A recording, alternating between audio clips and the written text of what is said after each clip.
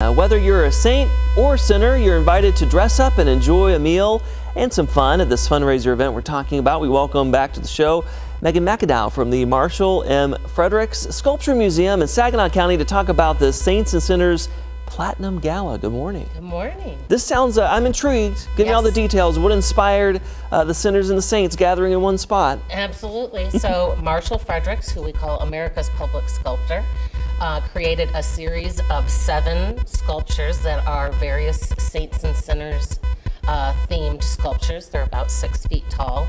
And so we have used that sculpture series as our fundraiser for the last 20 years. That's why it's platinum because it's our 20th year. That's exciting. I mean, talk about celebrating that milestone. Oh, we're so excited. We've got so many new different things planned this year. So every year we feature an art auction, both silent and live, but we've got some extra twists this year.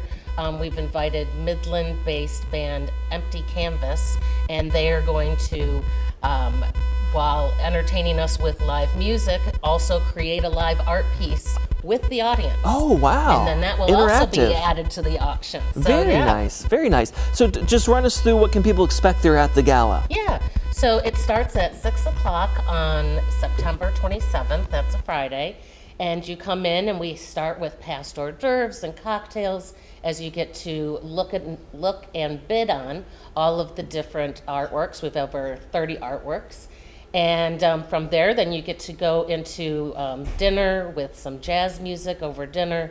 And then we switch into the live auction. And this year features Bob Dumichel of Dumichel's Auction House in Detroit. Very nice. And then again, reiterate how this fundraiser benefits the museum. Absolutely.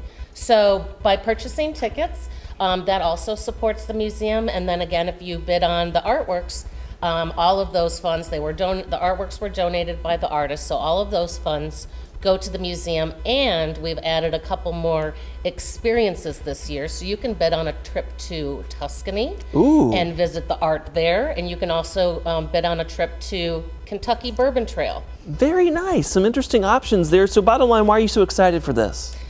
We are so happy to be able to bring the community into the museum for a big party.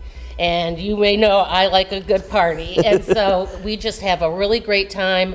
And we have, cocktails and music and dancing, and it's just great. Well, just to clarify, you don't need to dress as your favorite saint or sinner, right? No, you don't. We often did do themes, but right now we're just asking people to come in, festive attire, and it's nice to get dressed up every once in a while. Of course it is, and I think the thing with the band sounds very interesting. The interactive experience, it sounds very neat. The Saints and Sinners Gala will take place, as we mentioned there, at the Marshall M. Fredericks Sculpture Museum, located on the campus of Saginaw Valley State University. That's happening Friday, September 27th at 6 p.m. You can get your tickets by going to the website marshallfredericks.org/SSS.